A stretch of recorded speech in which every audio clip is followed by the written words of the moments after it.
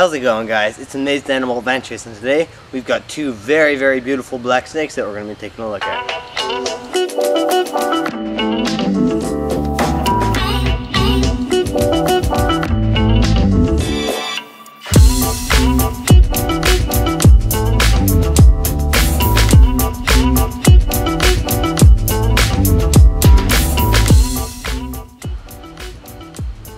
So what I have here are two very common snakes in the eastern United States. We have the southern black racer and the black rat snake. Now most people, especially if they're not super herp prone, just refer to these guys all as black snakes, right? They're all just black snakes, which makes sense. They're black, and there's lots of black snakes, North Carolina and all that. But you know, I like to be technical, so I'm going to show you guys the difference between these two different species.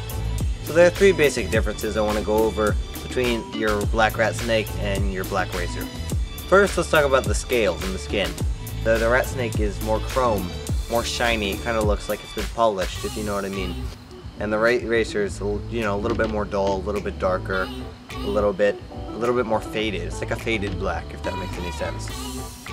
The racer also has longer, more diamond-shaped scales, whereas the rat snakes are a lot shorter, not quite as long as the racers.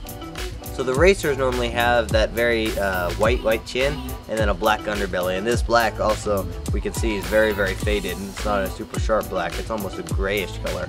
But in any case, they have the white chin, and then the rest of their underbelly is normally all black or gray or whatever you want to call that.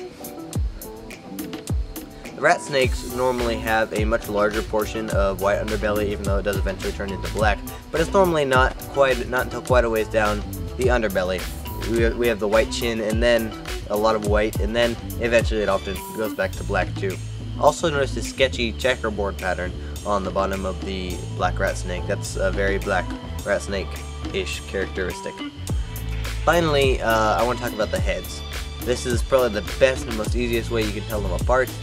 If you look on the head of the racer, you'll see a very dark eye, very ominous. They have a very strong scale above their eye, which kind of makes them look mad all the time, you know, in our human personifying minds. Now the rat snake, of course, has a very lighter eye. It has a dark pupil, and then the iris around it is much lighter, normally whitish or grayish. And then normally not so much strong of a scale on top of the eye. It makes the rat snake look a little bit more surprised, whereas the racer looks more angry. Also notice that the racer often has a very brownish nose, just like that slightly tinted brown nose, where the rat snakes never have brown noses.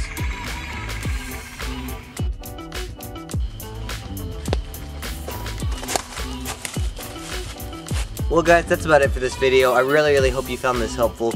Both of these snakes are beautiful animals, and were great sports for the filming of this video. And next time you see a black snake around, try to figure out what it is, and let me know how that goes down in the comments. Thank you so much for watching, and I'll see you next time on Amazing Animal Adventures.